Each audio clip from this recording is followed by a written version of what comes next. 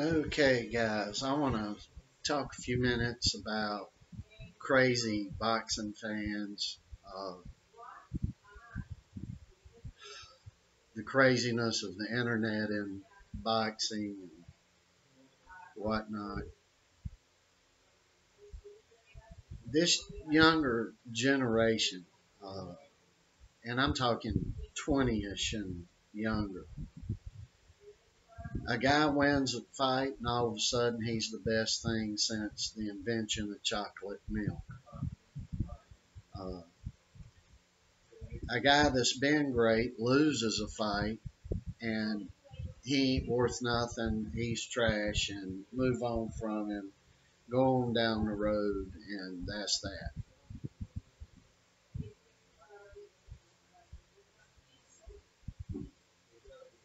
Boxing used to have a huge, huge fan base.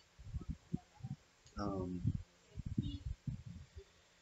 you might have not known who won the World Series, the NBA Finals, the uh, Super Bowl, but you damn sure knew who the World Heavyweight Boxing Champion was. Everybody knew that.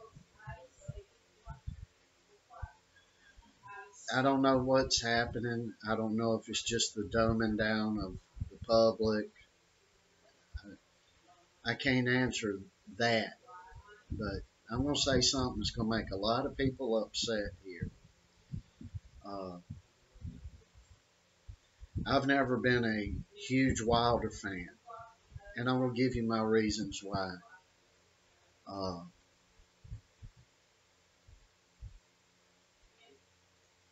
People have tried to contradict this statement, and they failed every time. Uh, the people around Deontay Wilder know this to be true. It is the truth. Drink your milk and get used to it. Uh, when I first heard, we had a heavyweight uh, former Olympian that did boxer that didn't jump rope, and at some point when he soon turned professional, just said, "I'm not jump roping no more." Named Deontay Wilder. I said, "No, there's no way this will go far," and it went a lot farther than what I thought it did. Um, Whether you like it or whether you don't, Klitschko was fighting everybody put in front of him. Uh, when the brother, when Vladimir Klitschko's brother, I think is Vasily, retired and Deontay won the WBC belt, uh, he wasn't. Who was he fighting? What's on his resume now as far as wins go? So I wasn't a huge fan of his. Uh, that's one thing that did it. The other thing that did it, uh, he had a good trainer, uh, but he had a trainer with a flaw. And the one flaw was the trainer was being a yes guy to the fighter. You can't operate like that. That's why boxing sucks today. That's why you younger guys are watching fights and you think they're good fights. And those of us that went through 60s, 70s, 80s, and 90s realize what you're thinking is great is pure trash, and it is, because it's becoming to be the order of the day. Boxers that won't listen to their trainers. Uh, we're redefining what they're even called. Now they're not trainers, they're coaches. And that's okay. The world moves on, things happen. People use different verbiage and nouns for things, names, whatever. So that was my thing with Wilder. When he fired the guy he had, I can't think of the guy's name right now, but he was a good trainer. Like I said, the only flaw he had he was being too much of a yes guy to Deontay Wilder. And this is starting to be the case with Tyson Fury, as a matter of fact. I know that to be a fact. I can spot it 10,000 miles away through the way a fighter's conducting himself, uh, how he's fighting, what's going on. And here's why. I know if a guy's got a good trainer and he's getting in and he's in piss poor condition or not taking something seriously, he's done something that the trainer's backed off of the fighter and being a yes guy or just saying, well, okay to it to get money, the trainer to get money for himself. And that's not good. That's a whore trainer right there. I don't know of no other way to put it. That is trainers prostituting themselves for a dollar bill or a pound or whatever currency they're dealing with. And it's not good. And nobody should be respecting that. Nobody. So Deontay Wilder fires the guy. He's a big name guy. I just can't think of his name. He was a former Olympian and whatnot. Then he gets a fighter out of the blue that I guess he's just friends with, a buddy, Malik Scott, to come train him.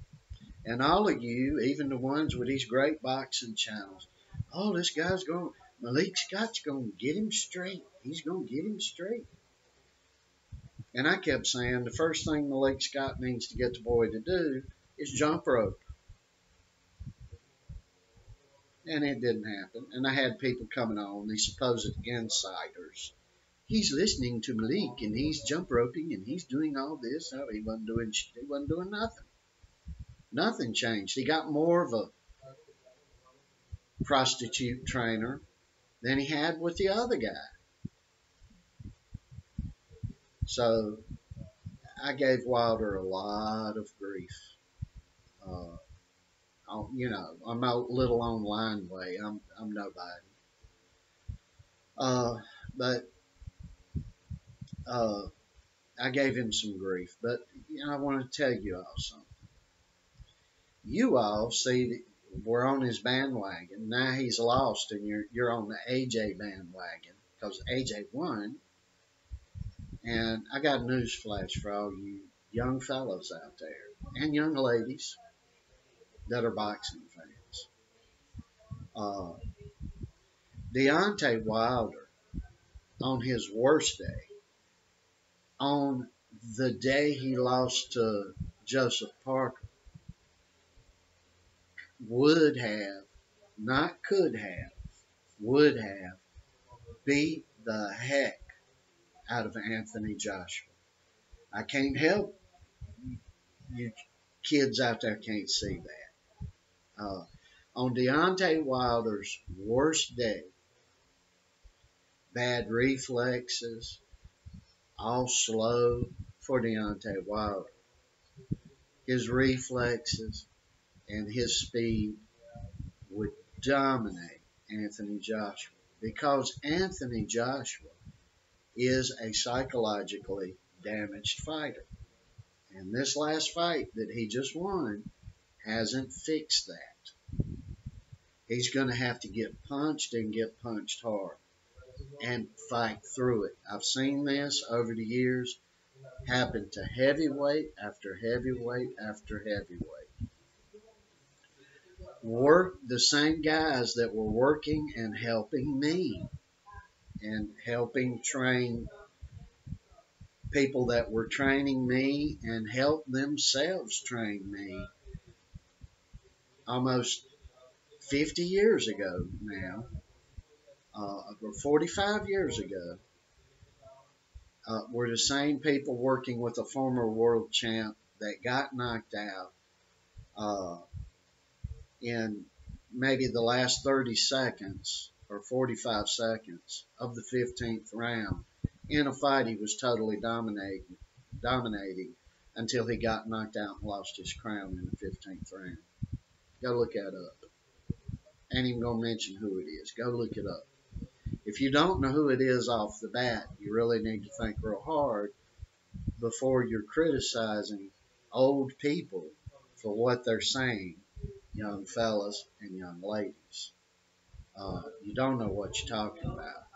You have only saw a horrendously awful product, and what you even base what you've seen with your own eyes while it's happened is junk that wouldn't qualify you if you've watched boxing the last 10 years to be an authority on anything, and especially the psychology of fighters. And it's not my opinion, it's just truth. That would be truth there.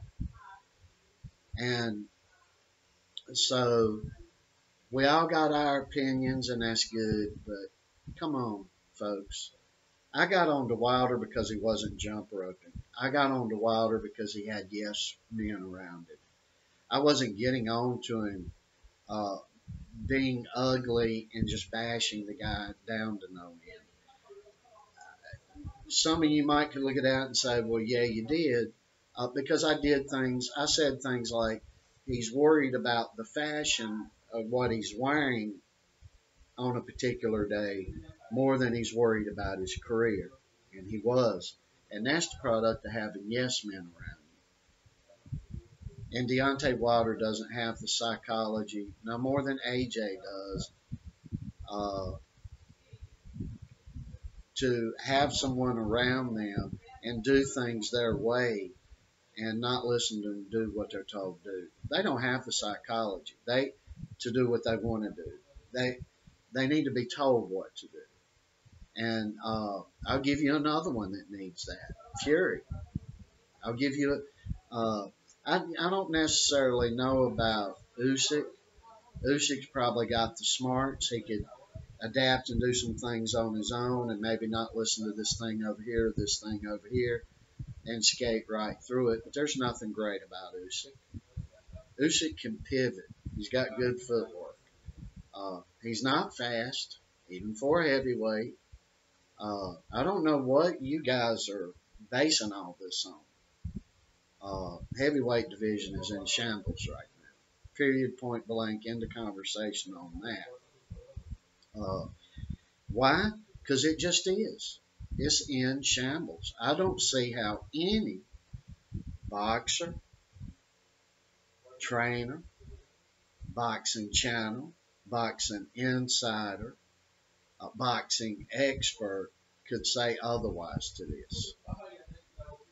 And furthermore, I don't care what Teddy Atlas would be saying, Larry Merchant. I don't care what anybody's saying. Former great trainers, former pro crown holders. I could care less. I know what I see, and it's just awful. And it's a good thing about this, though. There's groups of guys coming up right now, and it's all going to change.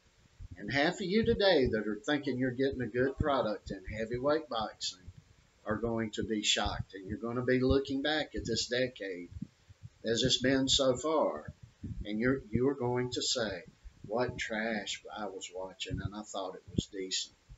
This is the best era ever." And good eras always come behind bad ones. Hate it for you, the Klitschko eras, although maybe not as exciting for North Americans or people that live in England. They didn't like this Russian or Ukrainian champions, him and his brother. It was way more better boxing than any of the trash that any American heavyweight has put out.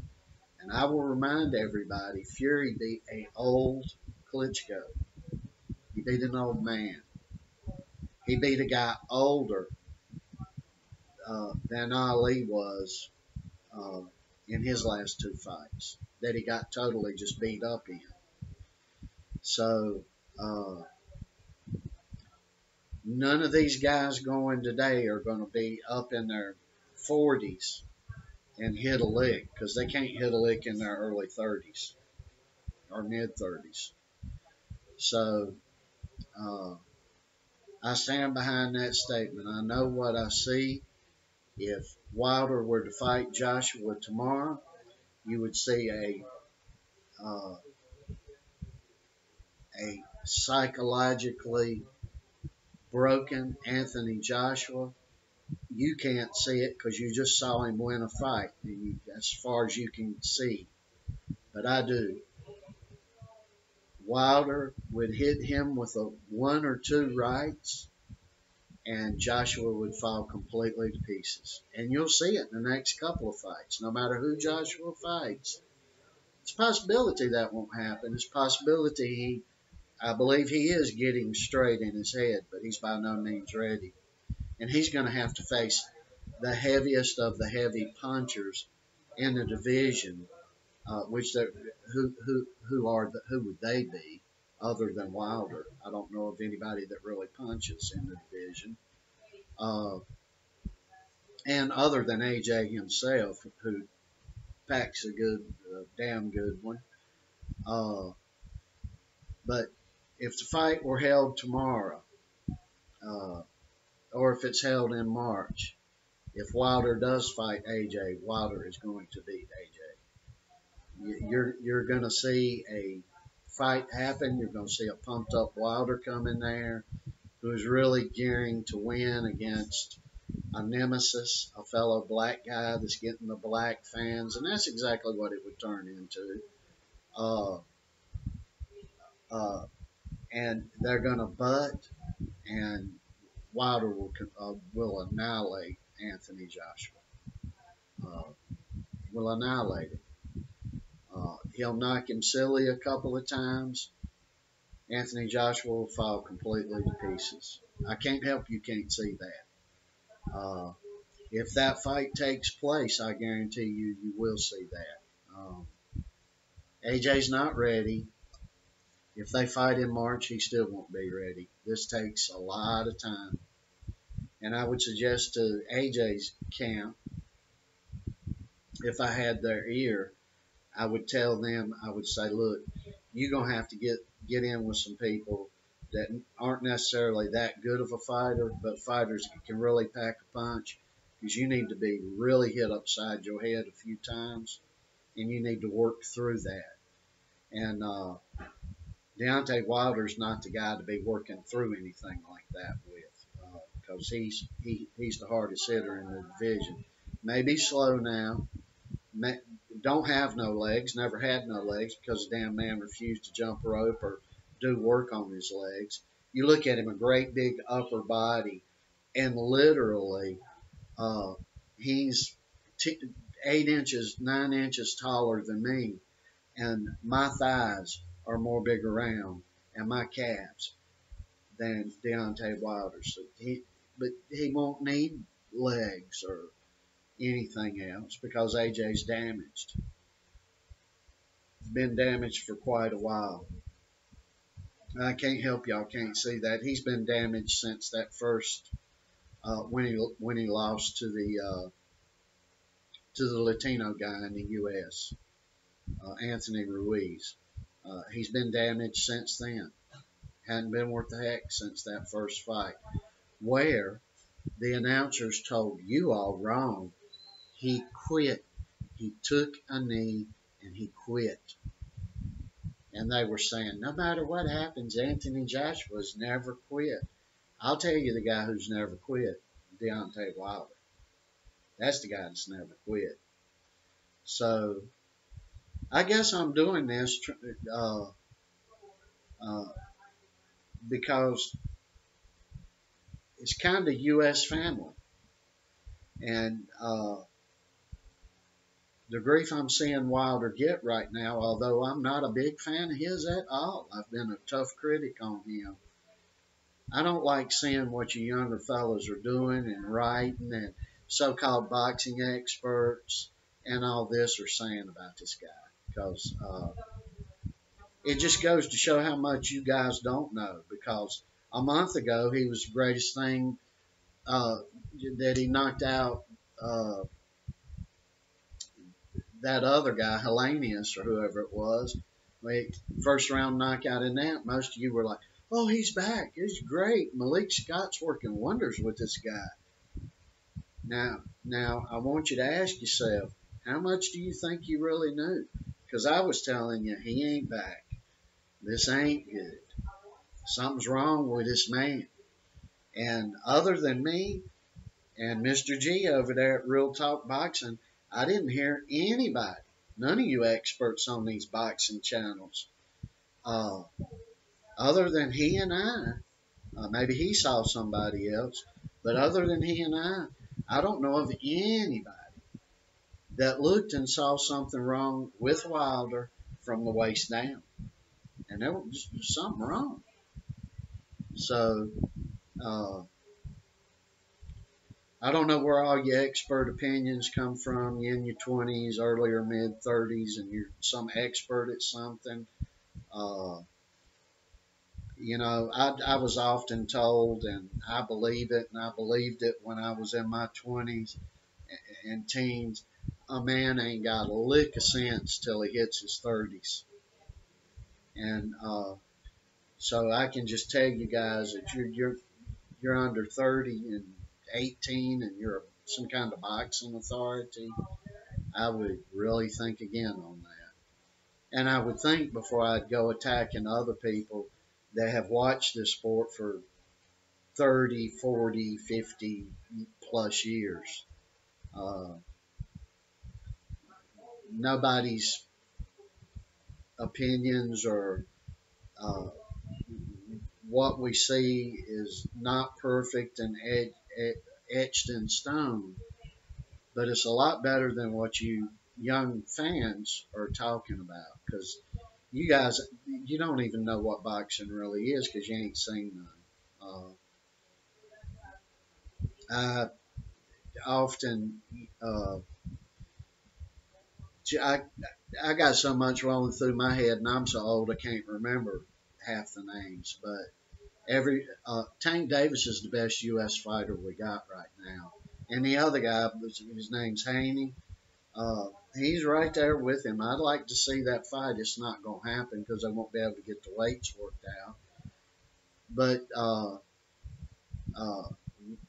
a guy wins, and you guys are on the bandwagon. It's the greatest fighter. He's the greatest pound for pound in the world. And then 6 months later, the guy loses. Oh, he wasn't there for nothing. And get your story straight. That's young people, really. And I've been there and I've done that. That's young people that really don't know what they're talking about, that invest a lot of emotions behind the guys that they're huge fans of. And the big thing in boxing, we were never like this. But the big thing when I was a young man, uh, Johnny Unitas and the Colts were winning. Everybody was a Johnny Unitas and a Colts fan. Uh, Joe Namath and the New York Jets were winning. Everybody left the Baltimore camp and were over there rooting for Joe Namath and the Jets. That's not fans of the sport. See, there's no loyalty there. It's zero required. That's just mouth running young people, and uh, you guys are going to continue to do it. It's nothing I can do about that, but open your eyes and broaden your horizons a little bit, young guys, because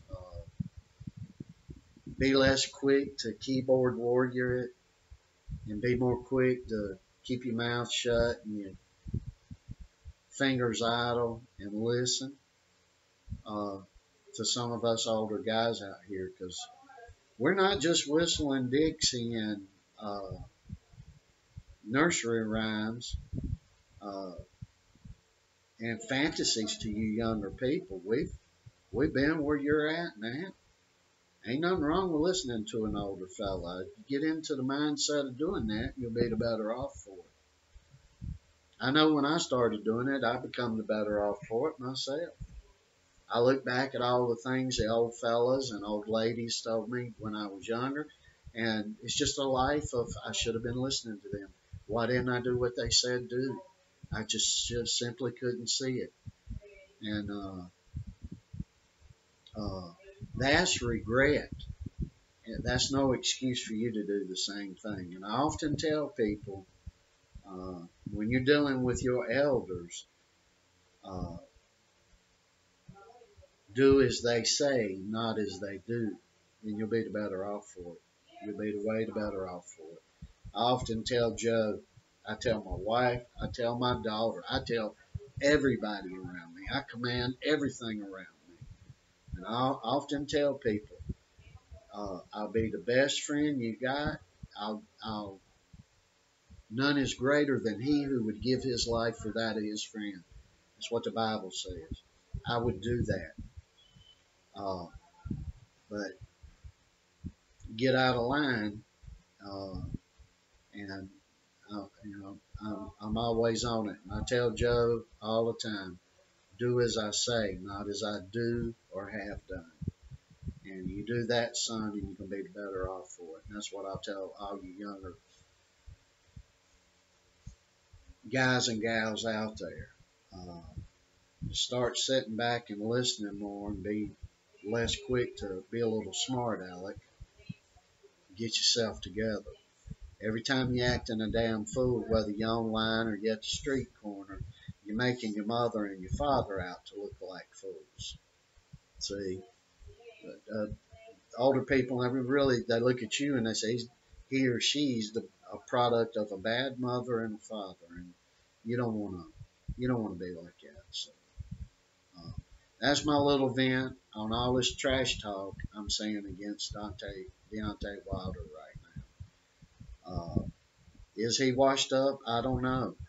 I don't know too much of nothing, but what I do know is if that man fights Anthony Joshua, he is going to knock Anthony Joshua out.